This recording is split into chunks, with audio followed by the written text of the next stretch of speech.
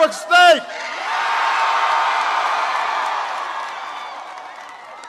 Go Spartans.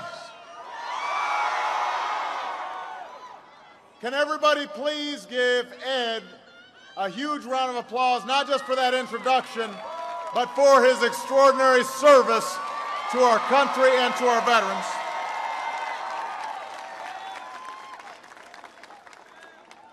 It's good to see all of you. We've got Bobby Scott, your great congressman, in the House.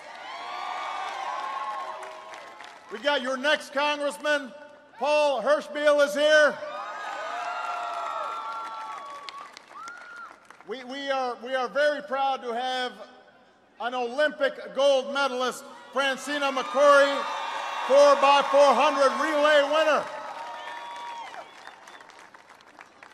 I'm not that fast. I was watching those folks on TV. I said, those are some fast people. It is good to be back in Norfolk. This is our last stop on the way to the convention in Charlotte. I decided to come back here today despite the fact that back in March, Norfolk State ruined my NCAA bracket.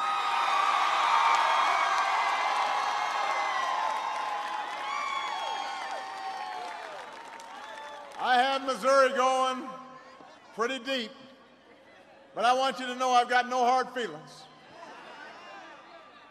Let's just say you owe me one. Now, I know that whatever I say here today, it's going to be, at best, a distant second to the speech you will hear tonight from the star of the Obama family, Michelle Obama.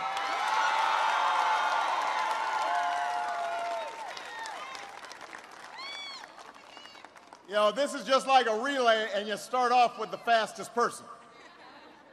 So I'm going to be at home, and I'm going to be watching it with our girls, and I'm going to try not to let them see their daddy cry. Because when Michelle starts talking, I start getting all misty. But I'm looking forward to being in Charlotte myself. I'll go down there tomorrow. And, you know, last week, our friends in the other party had their convention.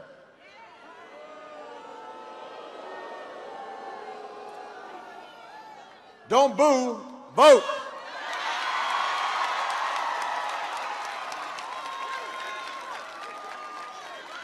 Vote.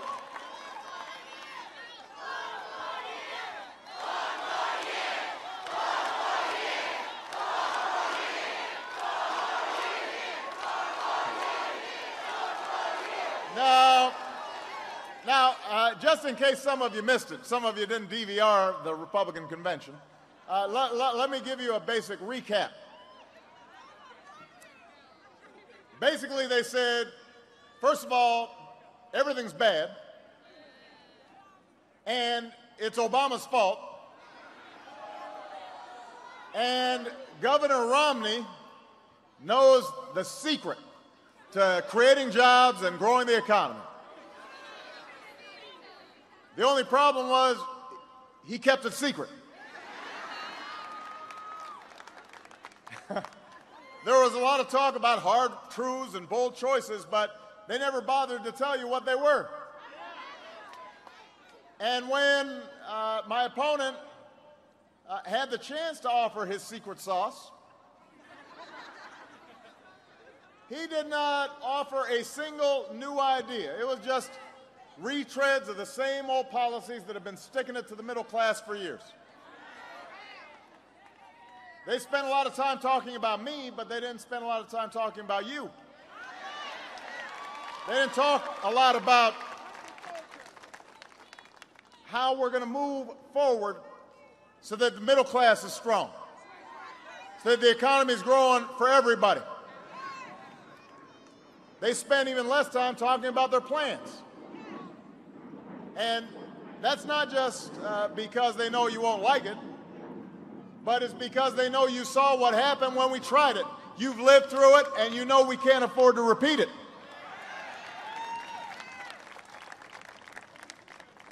I mean, think about it. A plan that says we're going to make middle-class families pay for another budget-busting $250,000 tax cut for people making $3 million a year or more, that's not really persuasive to most people. We don't think that will magically translate into jobs or prosperity for people.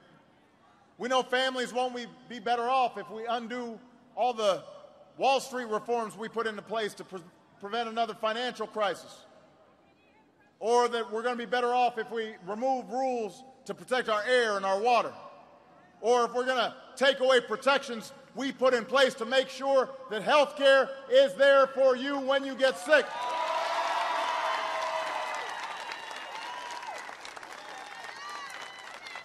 And we are certainly positive that the best way to strengthen Medicare isn't to turn it into a voucher that leaves seniors paying additional costs out of pocket. That's not a plan to create jobs. It's not a plan to lower the deficit. It's not a plan to strengthen the middle class. It's not a plan to strengthen this country. We believe in something better. We believe in an America that says our economic strength doesn't come from the top down. It comes from the middle out. It comes from the bottom up. It comes from workers and students and small business owners and a strong, thriving middle class. We believe in an America where going to school doesn't depend on how much money you have. We believe in an America where getting decent health care doesn't depend on how much money you've got.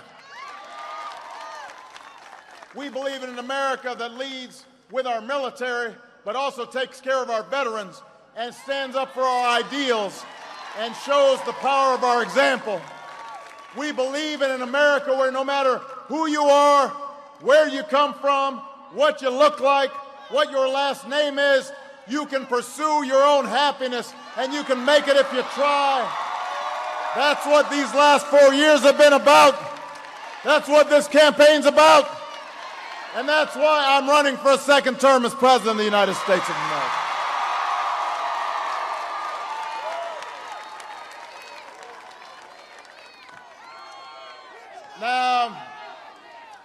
Now the other side may not have been eager to talk about their ideas, but on Thursday night, I'm going to look forward to sharing mine with you.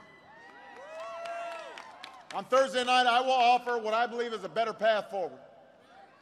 A path that will create good jobs and strengthen our middle class and grow our economy. And the good news is, Virginia, that in just 2 months, you get to choose which path we take. You can choose their path, give massive new tax cuts to folks who've already made it, or you can choose my plan.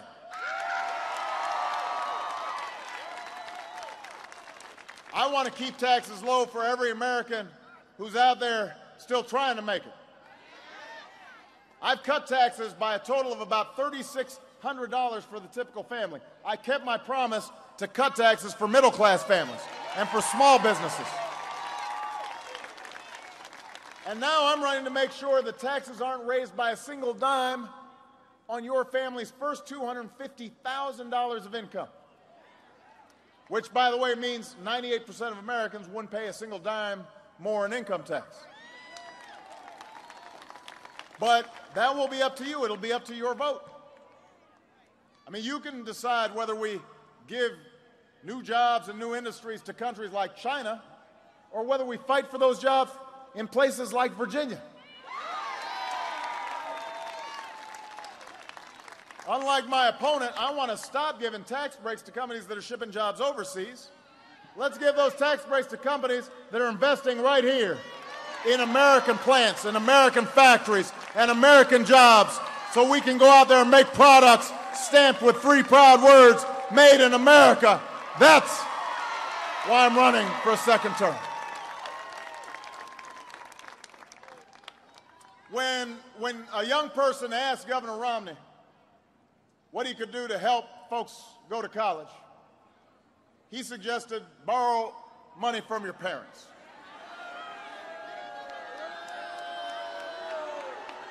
Don't boo.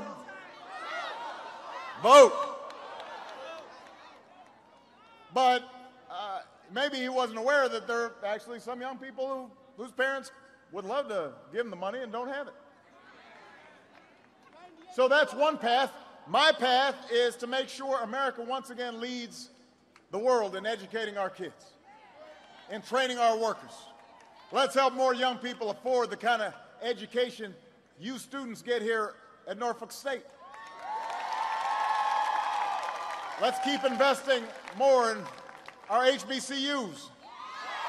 Let's continue to make sure that Pell Grants are there for folks who need it. Let's help more folks go to community college to get the skills and the training that companies are hiring for right now. Governor Romney wants to end the tax credit we created that is saving families up to $10,000 over 4 years in tuition costs. I want to expand it because higher education, that's not a luxury anymore. It is an economic necessity in the 21st century for every family, and every family should be able to afford it. That's what we're fighting for. That's why I'm running for a second term. But it's going to be up to you. You'll make the choice. Virginia, you can choose an energy plan written by and for the big oil companies. That's Governor Romney's plan. Or you can choose a strategy that taps into all of America's resources and ingenuity. You know, renewable energy isn't imaginary. Those jobs that we're creating in wind power and solar power, those aren't a fad. And I think it's time to stop giving $4 billion a year in taxpayer subsidies that are going to big oil companies that are making money every time you go to the pump. And let's invest in homegrown energy sources that will create good jobs here in the United States of America. That's a choice in this election. And it's up to you whether we go back to a health care system that says insurance companies can deny you coverage whenever they want. I think we need to keep moving forward with the new health care law.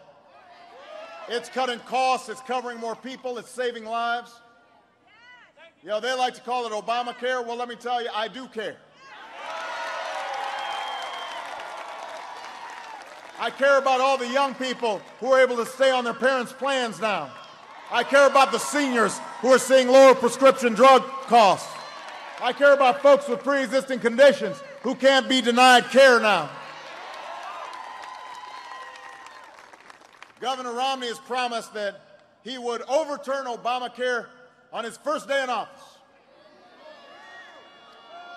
which means he'd kick nearly 7 million young people off their parents' plans. He'd make seniors' prescription drugs more expensive. Maybe we should call this plan Romney Doesn't Care. But I do care, and this law is here to stay. And we're not going to refight the battles we've already fought over the last 4 years. We're not going backwards. We're moving forward. That's why I'm running for re-election.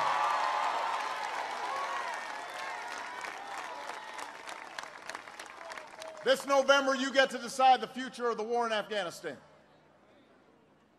By the end of this month, I will have brought home 33,000 troops.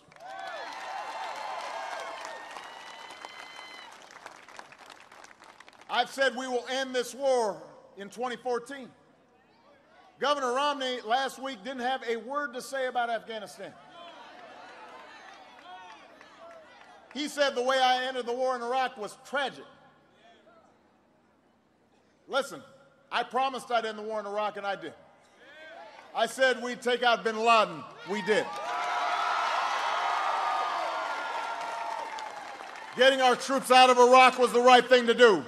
Bringing our troops home from Afghanistan in a responsible way is the right thing to do.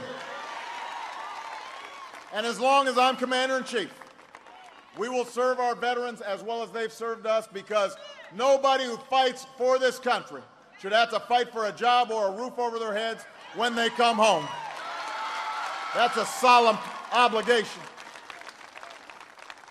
That's why I fought to strengthen the post-9/11 GI Bill.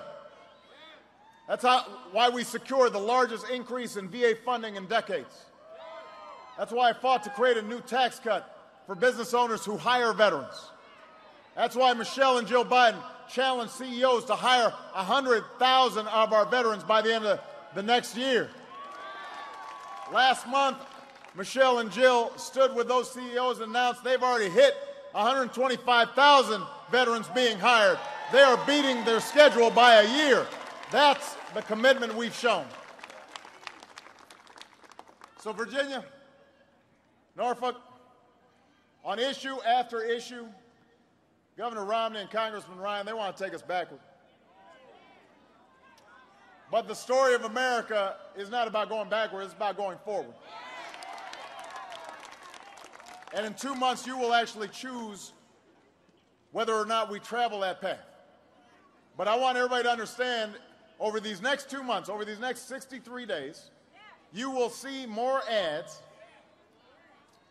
more negative ads, more insults and distractions and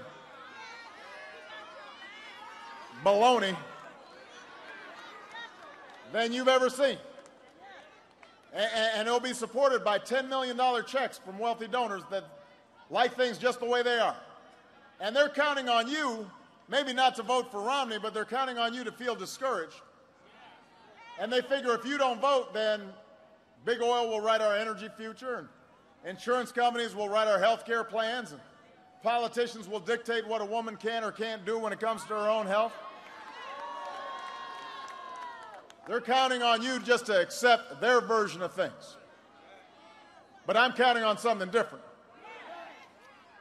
You know, those who oppose change, those who benefit from an unjust status quo, they're always betting on complacency and cynicism of the American people.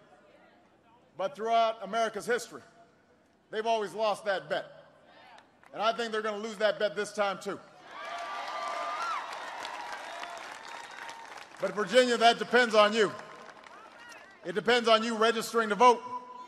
It depends on you showing up to vote. It depends on you setting an example for the next person in class or at your workplace or in the next town or your cousin in the next state. You've got to call them. You've got to let them know what is at stake, that we can close the gap between what America should be and what it is right now. Because they may be waiting on you. They're waiting to see if you register. They're waiting to see if you vote. We've come too far to turn back now. We've created a lot of jobs, but we've got more jobs to create. We've created a lot of homegrown energy, but we've got more energy to generate. We've got a lot more young people to send to college. We've got a lot more good teachers we've got to hire and more good schools we've got to build. We've got more troops we've got to bring home, and we've got more veterans we've got to take care of. We've got more doors of opportunity we've got to open up to everybody who's willing to work hard and walk through those doors. And that's why I'm running for a second term.